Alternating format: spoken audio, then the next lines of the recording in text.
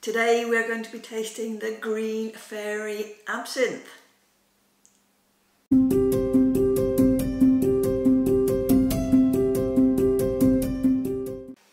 Hello, I'm Jo and this is Maximo and we are Tipples and Treats. Now, this is green. It is. It's called Green Fairy. Green Fairy. And it is a Czech absinthe. It looks very interesting, doesn't it? It does indeed. Yes. So, we thought we'd try something a little different. Very different. We've had this for a couple of years, and as you can see, we've only sort of halfway through it, so it's I think it's a bit of an acquired taste. But I think you've been known to handle a small glass to unsuspecting guests. I have. I have. And absinthe, Jo, is really poorly understood in terms of spirits. Mm-hmm. It's been banned for about a century in many countries, and there was a belief that absinthe caused hallucinations, and even around sort of the 1900s, early 1900s, it was blamed on a number of murders in France and in Europe, and it was also rumoured to have caused Van Gogh to cut his ear off. Wow. But so hence the banning in many countries. But it's not banned now. No, it's not banned now. Glad to hear. So it's I can see on the back here it's 60% alcohol, which is strong, 120 proof. That's gonna knock our socks off, isn't it? It may well do that. Now, the reason for the the belief that absinthe, which is hard to pronounce, caused hallucinations and madness, was that it contains wormwood, which is a type of tree, and theron was the main additive, the main sort of hallucinogenic additive in the absinthe. But there's so little of the theron additive that... easy for you to say. Well, it's not easy at all. So little in the substance that if it was anything, I'd say that the really high alcohol content would have sent a few people sort of crazy rather than any diluted supposedly hallucinogenic substances. All right. So, shall we give it a go? Yes, I think a tiny bit. I think so. We're going to try it neat. We're going to try it neat first. Yes. We'll try it neat first, just a little bit, because we don't want to... That's enough. Oh, that's a lot. Don't want to overdo this, do we? It's a crazy colour, isn't it? Looks like washing detergent, doesn't it? Medicine. Medicine. Oh goodness! It's quite an aroma. I don't know what it smells of. No, it's not like anything I've really... It's unique, isn't it? Maybe methylated spirits. with methyl to make it like undrinkable. It sort of tastes a bit like that. It tastes, or sort of smells maybe a little bit of like Windex. That's almost the colour of Windex. You wouldn't want to mistake this for Windex, would you? No. I can't remember what it tastes like. I know I've had it before, but I'm hoping it tastes a bit better than the various it's quite, descriptions you've thrown out. It is quite powerful, isn't it? It's quite... Okay, I'm going to be brave. I'm going to taste. Now, the traditional way to drink this, it isn't neat. It's with a special absinthe spoon. As absinthe. Yeah, what she said. spoon, and so you pour the liquor over the absinthe spoon with a cube of sugar, and then you light the drink. So that's light it. Yeah, that's the. We're not going to do that, are we? No, we don't want to burn the house down. So, but we'll try it neat firstly.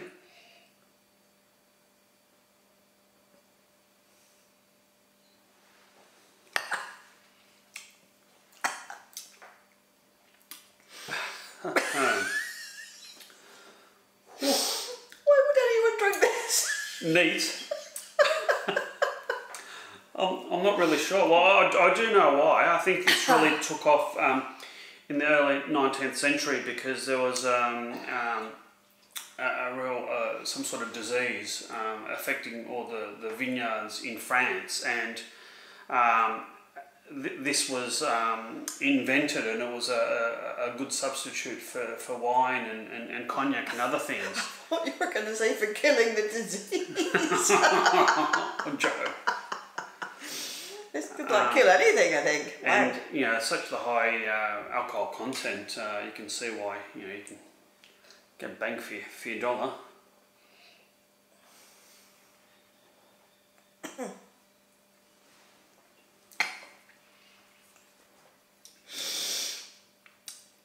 It burns your mouth. It burns at the front of your tongue. Yeah. The side of your palate, the roof of your mouth.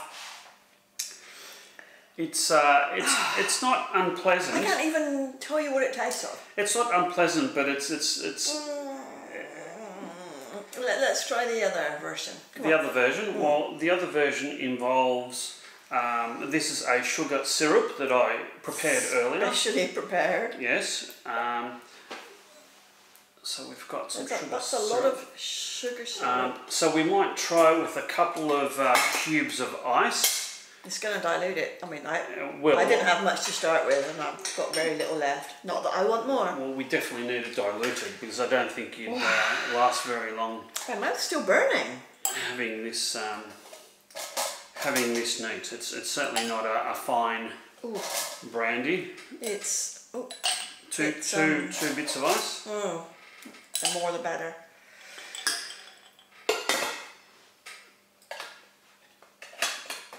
So we'll put this away, and what I'll do is I'll put some of this sugar syrup in.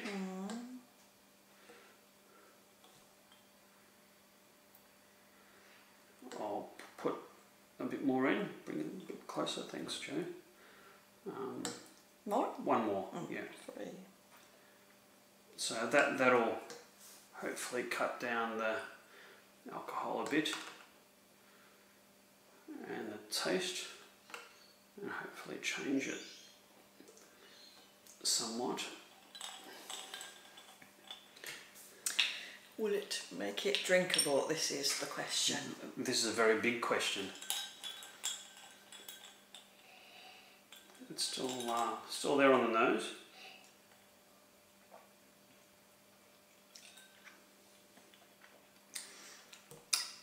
Certainly sweetened it.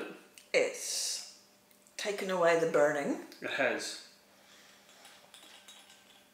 I mean, the burning's still there. It's not as intense. Nowhere near as intense as it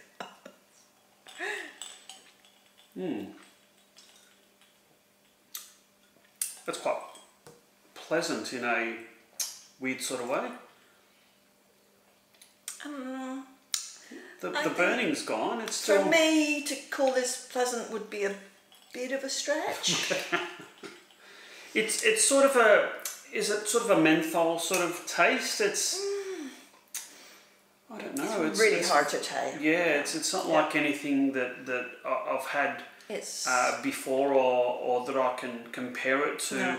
Perhaps there's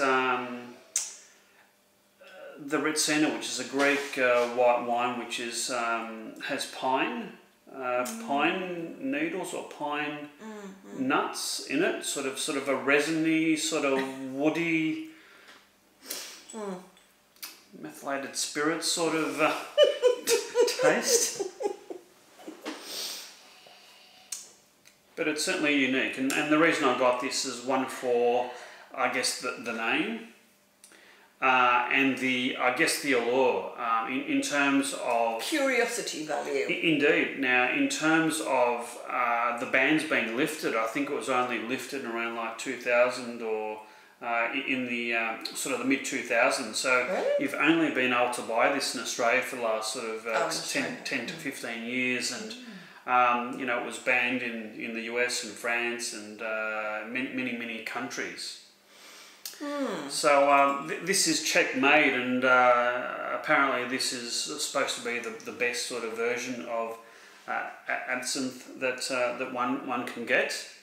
The Czech are pretty good at making some interesting alcohol. Unusual. We tasted the Unicum from Hungary. That's not Czech. No, but that was close. Close. It was close. So, close is not the same. Indeed. Yeah, it's with the sugar syrup and some ice. It's almost enjoyable.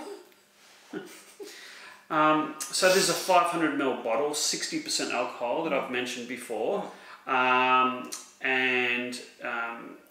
it's about $65 Australian to buy. So it's not the most expensive spirit you can get, but it is I would reasonably suggest if you want to expand your alcohol selection, and maybe if you entertain a little, you could add this in for some novelty value. I think so, and I think it'd be interesting if you wanted to go the whole hog and get an absinthe spoon and some ice cubes, like, you know, the square not ice cubes, the sugar cubes, yeah. And pour the absinthe over that and sort of light it. Now, I don't know why anyone lights alcohol, because like you're basically burning it off. Yeah, but maybe it certainly makes it a little nicer. It'd certainly make it sort of a show, show-like. Yeah. Anyway. And there's a number of cocktails and other drinks that involve absinthe as well. So it's something to consider. Maybe it's good to add to something. We'll have to try and find a cocktail with it. Yeah. Yes. Do a cocktail mixing video. Yes, perhaps. We bought some dry vermouth the other day, so we might try a gin martini as well in a future video. So many things to try. And so little time. That's the trouble with alcohol tasting. You can't. It is. You can't taste it do all. too much of it, can you? No. Well, I guess some people have died trying. But always drink in moderation, Joe. Exactly. Quality, not quantity. Indeed. Cheers. Cheers. Until we meet again.